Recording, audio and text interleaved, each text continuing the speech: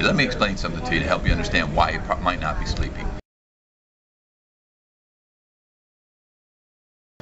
These hormones, adrenaline and cortisol, which everyone knows as your stress hormones. I want you to picture something with me. There's a mother sitting in her kitchen, washing her dishes, looking outside her window. She sees her child ball go underneath a car that's jacked up on stands outside. The car slips and falls down on the child. Guess what?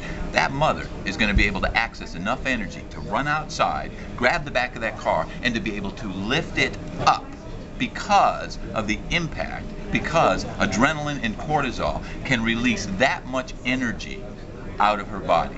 Now, if you have some of those hormones elevated in your system, can you see now why? If they're elevated later on in the day, you can't sleep. It's not possible to get to sleep when those hormones are elevated in your body like that. That's why a product like Somnusure that can calm all that down is about the only way you're going to be able to get to sleep under the influence of hormones that powerful.